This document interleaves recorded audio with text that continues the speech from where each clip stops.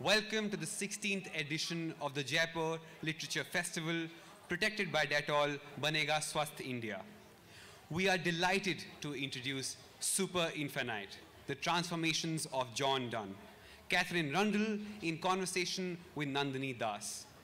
This session is presented by our media partner, Rajasthan Patrika. Sometimes religious outsider and social disaster, sometimes celebrity preacher and establishment darling, John Donne was incapable of being just one thing. In his myriad lives, Donne was a scholar of law, a sea adventurer, a priest, an MP, and perhaps the greatest love poet in the history of the English language.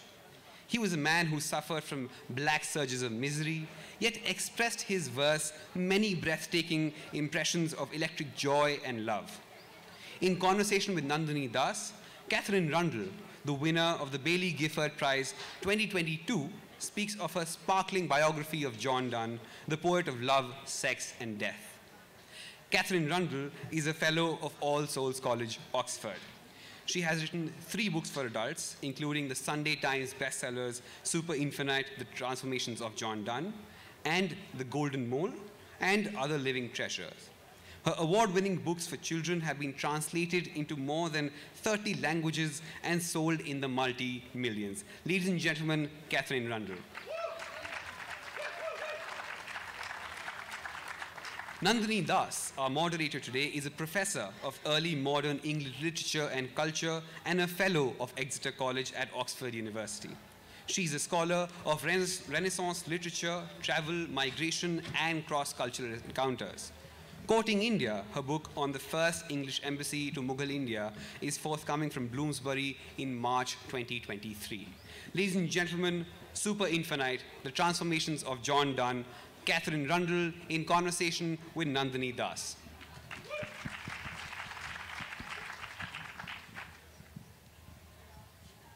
Thank you so much. And it's really delightful to be here in the opening session with the writer of a biography that has, despite my years of reading John Donne, really transformed my sense of Donne as a poet and a writer.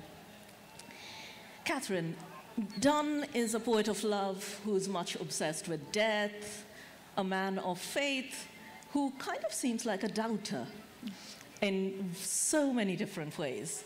Can you set the scene for us a little bit? Who was Donne? What was his England like? Absolutely. And thank you all so much for coming. So Donne was born, John Donne, in 1572, at a moment when Queen Elizabeth was on the throne. And he was born into a Catholic family at a time when to be Catholic was to be persecuted. So the story goes that John Donne was taken as a small child through the streets of London to see his great uncle hung, drawn, and quartered for the crime of being a Catholic priest. That might be true, but what certainly is true is that when his uncle was arrested for being a Jesuit, he was taken, John Donne, as a little 12-year-old into the Tower of London in order to smuggle another Jesuit into the jail to exchange information. They knew that by taking a child, it would make the moment look sort of easy and familial instead of what it actually was, which was a moment of sort of essentially spying. He lived at a time when he knew a depth of sorrow throughout his life that would be enough to knock people to the ground. He lived through persecution and terror. He was, for instance, thrown into jail for marrying a woman, in part because of his Catholic heritage. Well, hold your horses on that one, because I really want you to talk about that particular experience. You know, a man gets married and gets thrown into jail for, you know, getting married. There is a fantastic story there. But if we roll back to that early little John Donne being led through the streets, so this is a moment in English history which is pretty radical, isn't it? That moment where Christianity has already split into two. So England is no longer Catholic in faith. And Donne is part of this huge population of people who have grown up in certain rituals of the church. They've grown up in a belief in God in a certain way. And all of a sudden, the people on the streets are being told that's wrong. Yes. So it was to be born in a moment where you would know that almost any truth could be overturned. It was something he became obsessed by. The idea of, can we be certain about anything?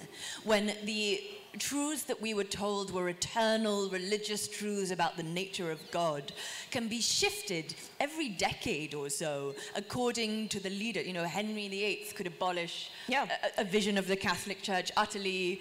The Queen Mary could bring it back. Elizabeth could abolish it again. A kind of pinballing of religious doctrine through England was enough to leave many people dizzy. It was also a time when it was illegal not to go to church. So the church was not just some side note in one's lived experience. It was at the heart of it. John Donne's mother, who was a Catholic to the end of her days, was frequently fined for not going to church as she should have. But that's really interesting as well, isn't it? Because it's not simply a matter of faith, is it, in that case? This whole regulation that you must go to church was tied up with where your political loyalties lay. Whether you were a hidden Catholic, which might mean that you were terribly sympathetic secretly with continental Europe, or whether you were a true nationalist Englishman of the period.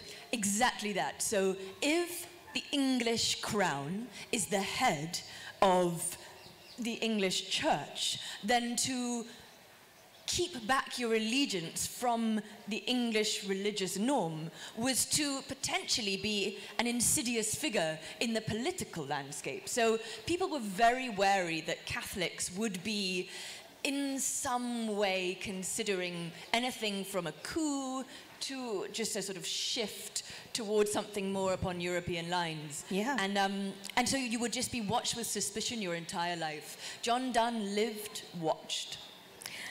I find that fascinating, this sense of being observed and watched with suspicion, as you put it.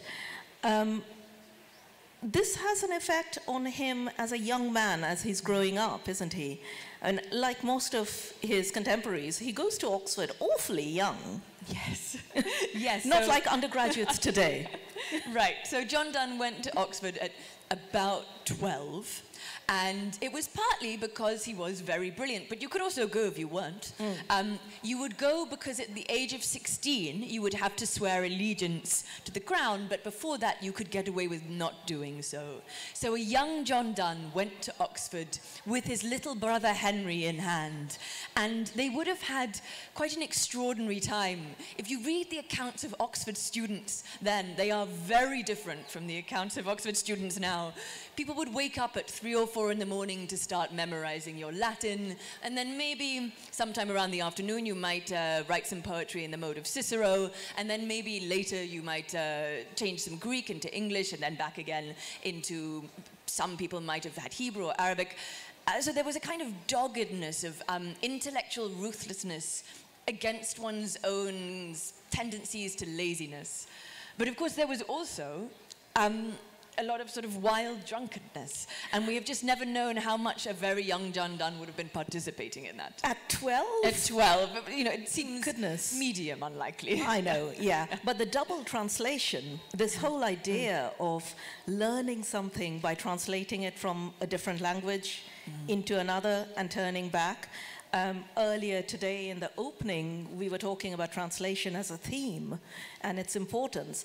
That's pretty foundational for Donne's thinking, isn't it? The way that words can mean multiple things, the way words unfold.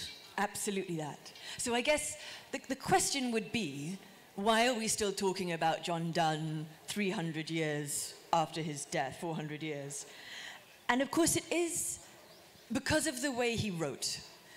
And to understand what made him so remarkable, you sort of have to understand what came before. Love poetry in the English language before John Donne arrived had a sense of sort of conformity. And so, for instance, you might think of Sir Walter Raleigh writing poetry for Queen Elizabeth, comparing her to a red rose, and then in a different poem, a white rose. And then Sir Philip Sidney comparing a woman's shoulders are unto two white doves. And then in another poem, her cheeks are unto white doves. And there does become a point at which you're like, other birds are available. And far too many doves so anyway. many doves. and Donne, John Donne, erupted out of that tradition and said, it is incredibly unlikely that your desire is like a rose. Human desire is stranger and wilder and more vertiginous than that. And so he, when he became a poet, he chose imagery that would anchor your imagination with its strangeness. So his love poetry has fleas, and he compares a woman's tongue to a remora, which was an ancient mythical sucking fish which pulled ships down to the bottom of the ocean. He imagined compasses, like mechanical compasses, twisting one round the other. He was constantly thinking of ways to burrow under your skin, because he knew that it's just what you say. The mode you use to say it will embody the nature of the thing. So you need to imagine love as something strange. Otherwise, you will start to think of your love as something small. Yeah, I think that's what comes through so wonderfully in your book. That sense of Donne grasping for a very different kind of a language, that fight with tradition.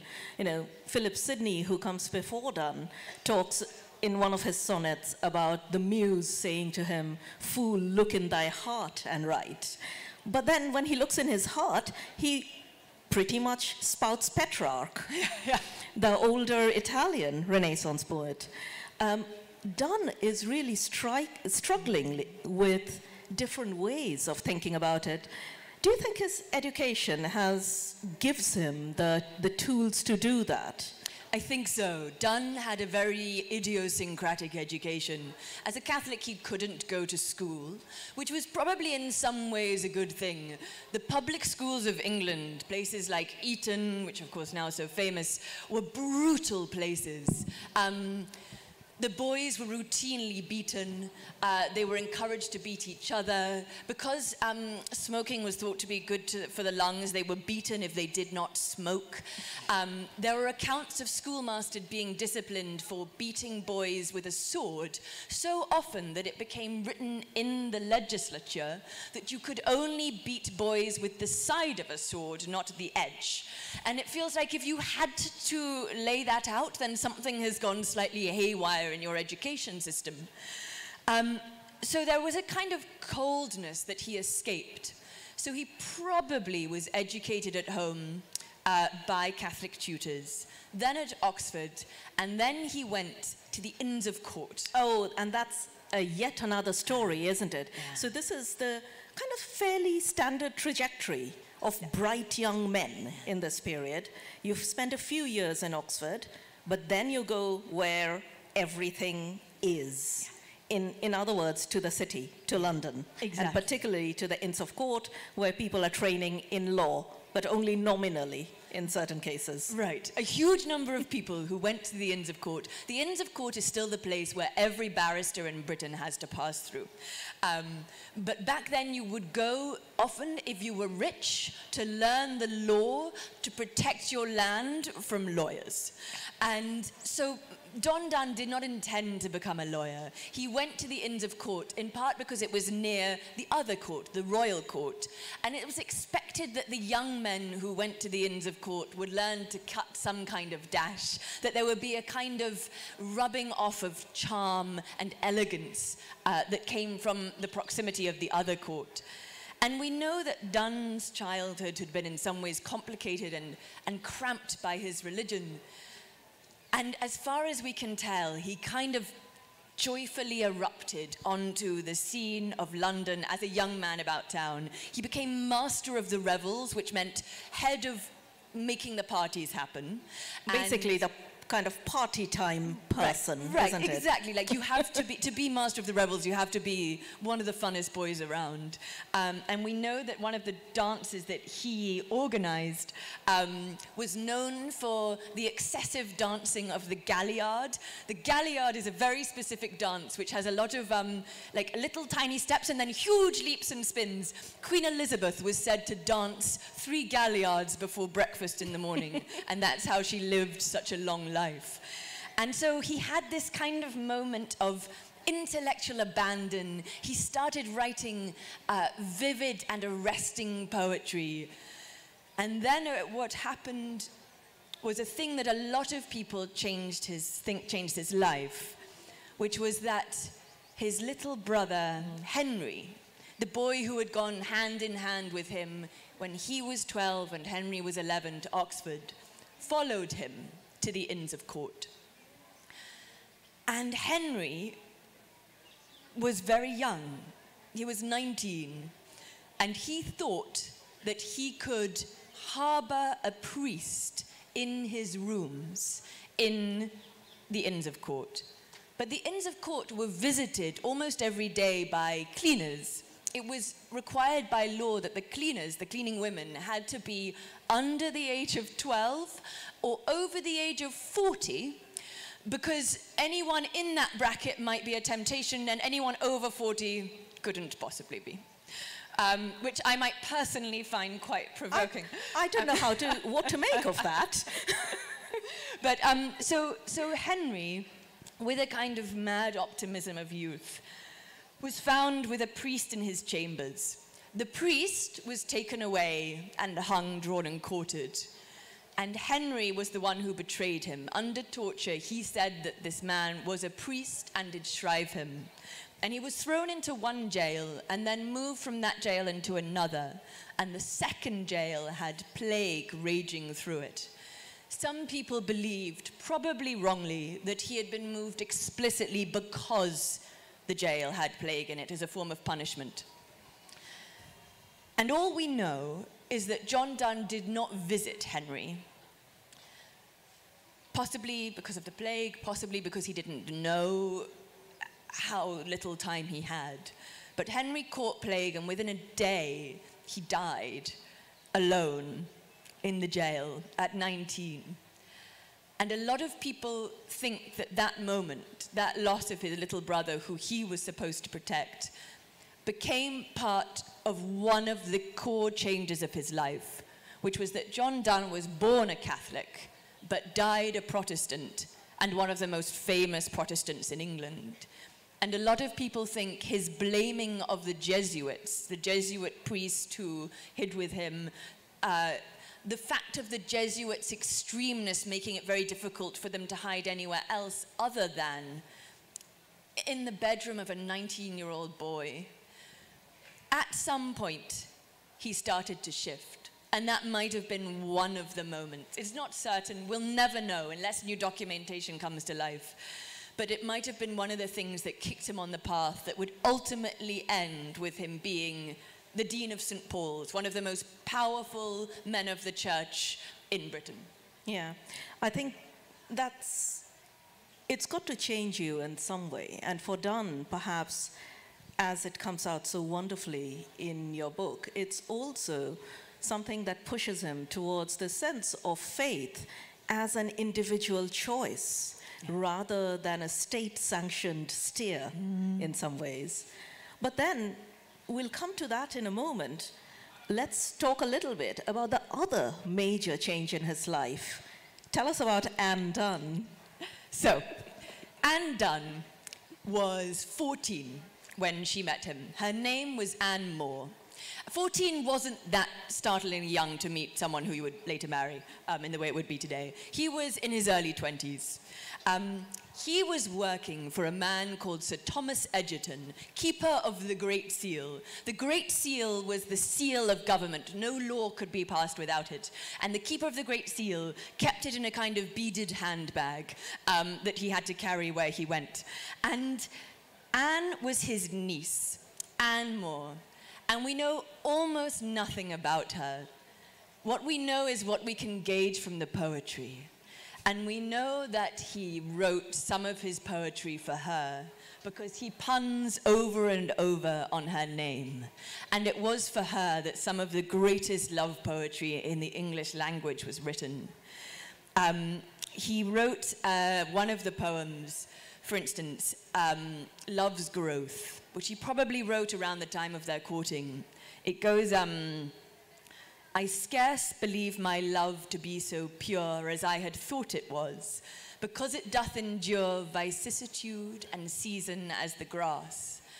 Methinks I lied all winter when I swore my love was infinite, if spring maked it more.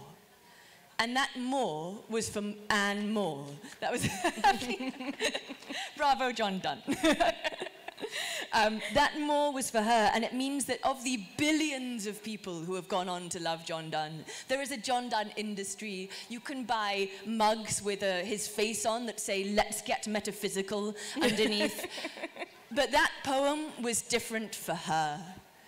For her, it was something that will have cut straight to the center of her heart. And she married him. But she took a huge risk. She was 17 when they married. Women of that period, who I know you have done so much work on, to take that risk was far greater for her than for him. Accounts of women who broke free of what the family expected for. He was a ex-Catholic or Catholic, so they married in a Protestant church, so by then probably ex-Catholic. His family had lost all their money in the various Catholic confiscations of wealth and land. And he had this reputation for being a ladies' man, for being a rake, a boy about town, writing these wild, rakish, licentious poetries. And yet she married him. So let's get this straight. Here is this extremely, and we haven't mentioned this by the way, extremely good-looking young man. This is key. He's really hot. And I think that matters. Like, you must Google him or buy the book which has pictures. But he has this fabulous painting made of him called the Lothian Portrait. It's called the Lothian Portrait because it was owned by the Duke of Lothian, who had it filed under, instead of John Donne, under Duns Scotus, which is a completely different person, a 15th century priest who looks as little like John Donne as it is possible to look and still be of the same general species. He has a hat, a lace collar, he cared about presentation, an earring with a cross, a sword, a fabulous tiny moustache that would have taken a lot of work. He writes about clothes, he cares about the performance of clothing. He knows that when you get dressed, you ask something of the world, and he is asking people to salute the flair with which he moves. Yeah. So it makes sense that this girl would have come across this boy who was gaining a reputation for being one of the sharpest wits in England and been carried away. Yes, so, I mean, that's really striking, isn't it? And, you know, if we summarize that narrative, here's this extremely good-looking boy whose irreverent wit is already creating a reputation for him, and this young girl who essentially falls in love with him, a person who works for her uncle, and then are both disgraced. I mean, this is a Bollywood film in the making, isn't it just? I hope so, one day. But for Donne, that love and that sense of desire is transformational. I think so. So I think with Donne, there are two forms of poetry about women and about desire. There is the There's the kind of wild, rakish poetry, which has in it often a streak of misogyny, a streak of sort of sometimes quite disgusted objectification of the female body, sometimes very joyful and saluting, but not coming at the idea of sex with awe. But then there is also a kind of mystic religious verse that he creates, whereby he imagines that love might be the place you would go to step outside the confines of everything. Of gender, he says, difference of sex no more we knew than our two guardian angels do. Angels were thought to be without gender. He writes about this mystery did unperplex. The idea that love might be an answer to a question that cannot be articulated but can be felt. He had a sense that to be in love and to love someone might be the way to escape a kind of... He described his mind as a busy and difficult place. He said he had a immoderate hydroptic thirst of learning. He said he had a riddling and labyrinthine soul. He said he had a mind of sullen, weedy lakes where dark thoughts grew. He knew what it was to be obsessed with an idea. And often his love poetry is offering the idea of physical love as a moment of stepping outside of that, of somebody who watches the world so fervently, making someone into a world and watching only her.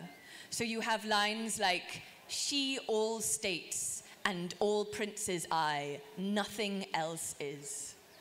He had a sense of totality of desire, which I think is one of the reasons that his poetry has endured, this idea of what it is to be o'erswept with love. I think that's so striking, and you write so wonderfully about that absolute focus on that person of desire. But it's also caught up, again, in his obsession with language. You write wonderfully about his use of the word super, which comes up in your title, Super Infinite, and also as in that unperplex.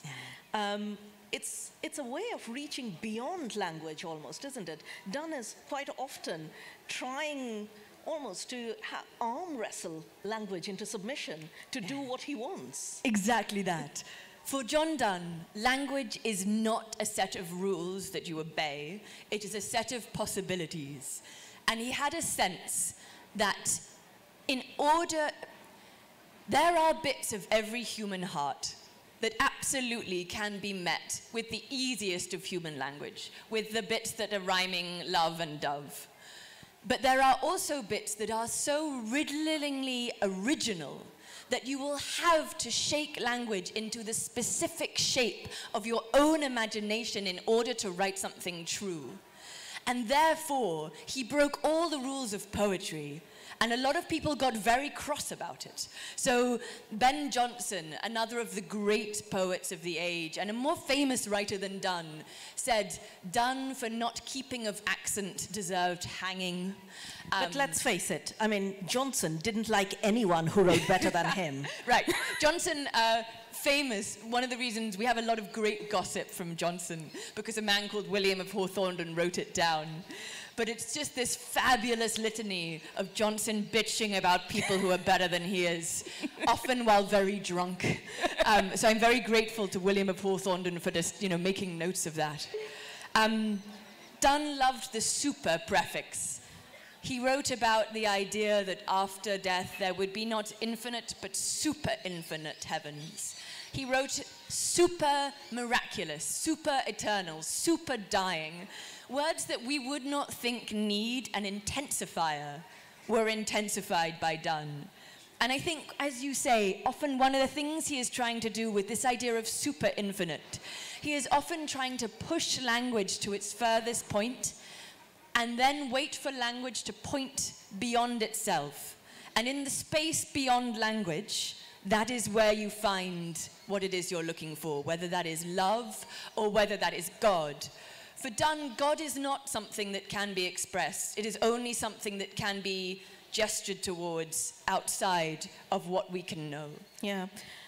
I mean, when you were talking about Donne, and also, earlier, Abdul Razak Gurnah was talking about resistance and what writers resist. For Donne, that resistance is to limitations of language.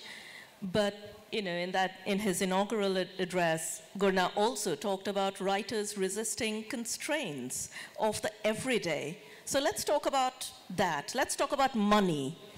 Donne and money. What was going on with him? So, the great romantic moment of his life, the moment where they crept out of the house to get married in the cold of winter. Donne did not realize how badly it would go. He knew that Anne More's mother, Sir George More, would not be thrilled because she could have made a great marriage. She was said to be very beautiful. And instead of being grudgingly accepted, which is probably what he expected to happen, he was immediately thrown in jail. And he was thrown into the Fleet prison, which was the debtor's prison. So it didn't even have any glamour to it. It was said to be carpeted with lice, so that if you walked, you could hear a crunch under your foot. And eventually he was released and was allowed to take his bride, and it was declared legal, and there was nothing George Moore could do about it. But he was fired, and they had no money, and they had to go and live with Anne's little cousin, a sort of 19-year-old gambling addict with a nice big house who was very into, like, horses and dogs and not books.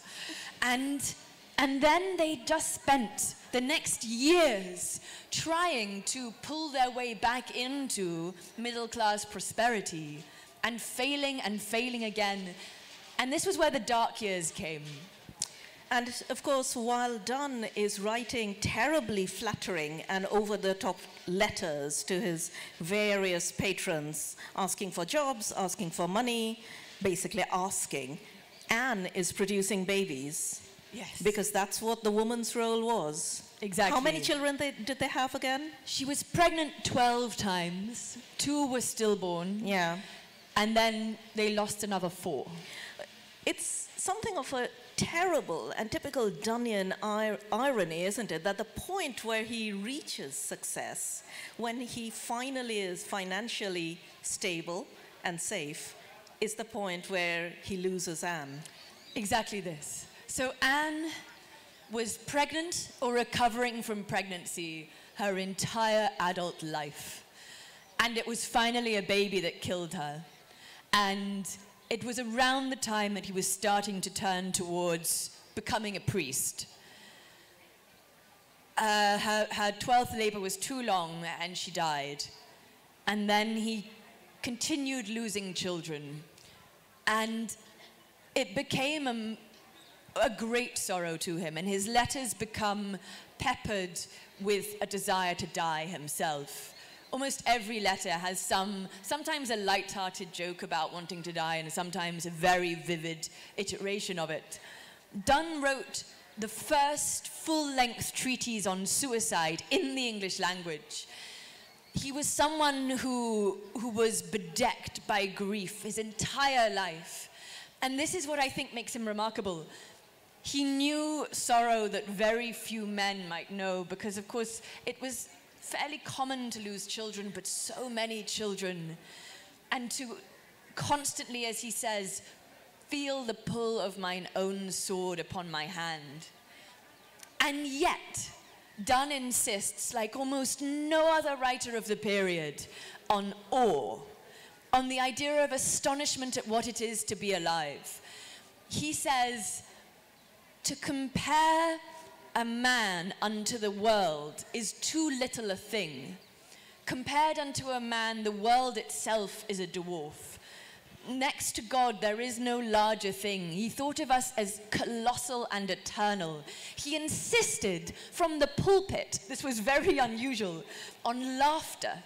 He said, those who fail to laugh, that is a stupidity, that is a contempt. He had this sense of us as both utterly faulted and and bleak and wounded, and also a miracle, like the great broken shining miracle of the world. And to read his poetry and then his prose is to hear him insisting, it is an astonishment to be alive, and therefore behoves you to put in the work, the moral willpower, the strain that it would take to be astonished. And I find that remarkable. It is remarkable, isn't it? And even as you're kind of quoting and paraphrasing bits of it, I can quite imagine why thousands of people, crowds perhaps like this, would gather to hear his sermons at St. Paul's. Because by this stage, he's at St. Paul's, right? He is. So Donne, in his 40s, finally makes a decision and turns to become a priest. There are many debates about whether he did that because he couldn't find another job, or whether he did it because he truly longed for God. I think myself it is probably closer to the latter, but there is a range of opinions, so you can hold anyone you like and people will agree with you. And then he became a priest, and he became, slowly, the most famous priest in England. 6,000 people once crowded to see him speak at St. Paul's Cathedral in the heart of London, in England. And there was one account of when he was going to consecrate a chapel at Lincoln's Inn. And whenever anyone heard that he was preaching, crowds would flock to hear him. It's important to remember that sermons back then, there wasn't that much else to do. So they were one of the main forms of entertainment. Yes, they were often serious religious expositions, but they could also have news from Europe. They could have religious propaganda. Sometimes they could be vivid and enticing. There were also, sometimes they were very, very long. Donne's were usually about an hour, but they could go up to 3 hours. There was an account of a parishioner, not his parishioner, in another county at the same time, petitioning the king to remove their priest because he spoke for so long that they would milk the cows, go to church, and then by the time they got back, it would be too late for the second milking. It was an entire day of sermonizing. So Donne stepped into this arena, and at one of these sermons, so many thousands of people flocked to hear him talk that there was a great crush. And one of the contemporary writings says that 2 or 3 people were taken up dead for the time. So it doesn't mean dead, it just means unconscious, like trampled underfoot. So basically there's a mob, there's a stampede to hear John Donne. John Donne superstar. Right, exactly, like this kind of celebrity moment. And we think that if he had stopped, the contemporary report would have recorded that. So as far as we know, he just kept going as these men were carried away to be treated medically.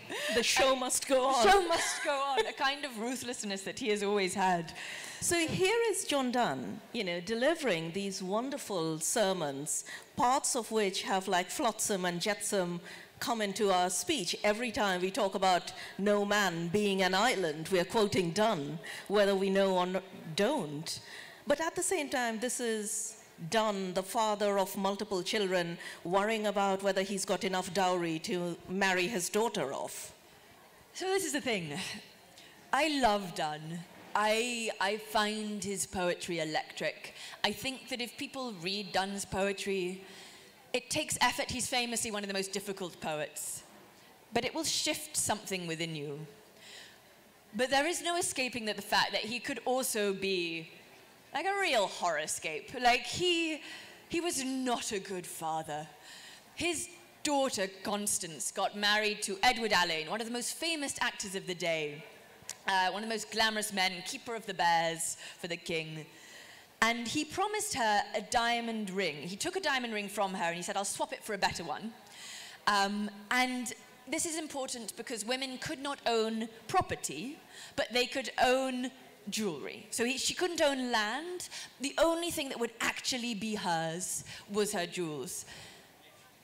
And he said he would take her ring and give her his better ring. And then he just kept both.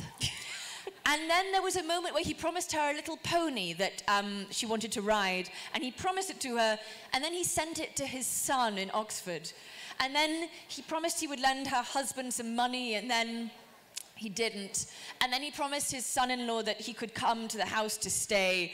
And we know that he didn't, because one of the letters to him from Edward Alleyn says, essentially, to paraphrase, you have been using language in your letters to me that do not befit a priest and make you sound like the kind of tear-around boy you were when you were 17. He was in no way perfect, this man. He had these great chasms of blind spots, of furies, of lacks of generosity. So when we think about Donne, we have to think about someone with these staggering flashes of genius, but also great sweeps of things you would not want to emulate. But as a biographer, that's important to acknowledge as well, isn't it? That's what makes Donne such an interesting figure to dissect. And he would have loved that idea of dissection because it keeps cropping up in his own writing. This sense that a beautiful body has flesh and muscles and icky stuff underneath. And that icky stuff is equally as fascinating, as important. That's the foundation on which the beauty is created in some ways. Exactly that. This idea that he was fascinated by the nature of the body. You know, it was at a moment where you could go publicly to see corpses dissected sometimes if you had access to the university. And we have no evidence he went, but his knowledge of human anatomy suggests that it's possible. He had this sense of the body as something to be explored. And that is a mixture. There are moments where that exploration is vividly alive with wonder and with love. He describes a woman's body as like, oh, my America, my newfound land. This idea of stepping into someone else's body as stepping into a new world.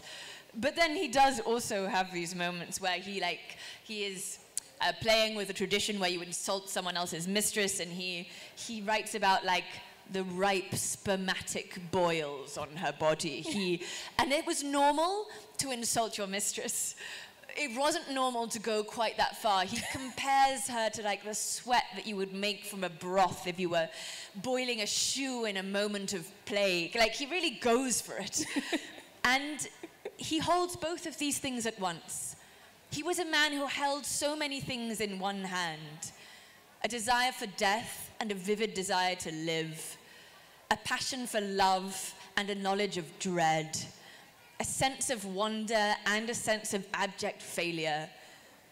He lived these great extremes and managed to charter a path through them that meant that his work shines with the power of that doubleness. And above all, I think what comes through in your writing about Donne is his sense of the duty, the writer's duty, to speak the truth. There's that wonderful third satire, which you will remember, the moment where he's talking about truth. And for an Indian audience particularly, the sense of a pilgrimage would come through very strongly. He talks about truth as, you know, as on a huge hill, cragged and steep, truth stands, and he that will win her, about it must go, and what the hill's suddenness resists, wins so. So that sense of reaching for a truth, how important, as a final perhaps observation, can you tell us a little bit about how important that is for Donne? He was so honest. He believed in such honesty, and such honesty about the questing for truth. His whole adult life was this searching, often in prayer. And then in his sermons, he will offer a sense of how difficult it is. So many sermonizers of the time laid themselves out as a model, as what you should do. But Donne says in one of his sermons, he can't control his mind at prayer. He should be the perfect prayer, but he's not. He says, I summon God and his angels, and then when they are in the room, I ignore them, for, he says, the sound of a fly, a straw under my knee, a something, a chimera, a nothing. This sense that we are always trying and always falling short. But the thing he did offer us, in the most famous work that he wrote, I guess, the one that everyone knows, which is one of his devotions upon emergent occasions, where he writes that famous quote, "No man is an island." He is writing about the idea that we are so profoundly interconnected that it is only from each other that we gain our meaning. He writes, "Every man's death diminishes me, for I am involved in mankind." The sense that there is the great duty is to keep looking at one another and seeing the intricacy of the human heart and not to step back from the reality of it. And that that's what insistence. That's wonderful, isn't it? And that's what he does so obsessively, that unflinching look at both himself and others, and still be fascinated, still be interested, super interested even.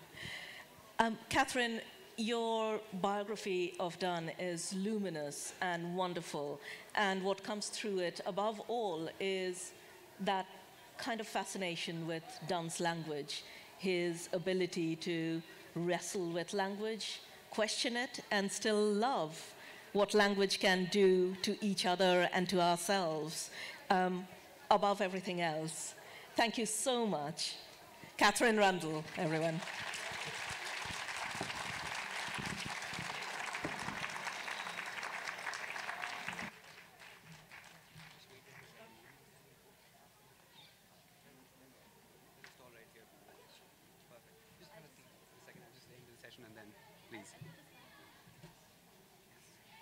We would like to thank Katherine Rundell and Nandini Das for their super interesting conversation. But one could also say that conversation about John is done. We thank Rajasthan Patrika for their support. And Katherine will also be signing her books at the author signing stall right here on the right of the stage. So if you have any questions, please catch her here. And, the conversation is then undone. Please help us in keeping the festival venues clean and dispose of your waste in all the waste bins placed across the hotel. And in case you do see an unattended blue shawl, please, if you could return that to the green room on our right, that we would be eternally grateful for that. We thank both our author and moderator for this session. A huge round of applause for them. And we await you at the next session at the front lawn of Jaipur Literature Festival 2023.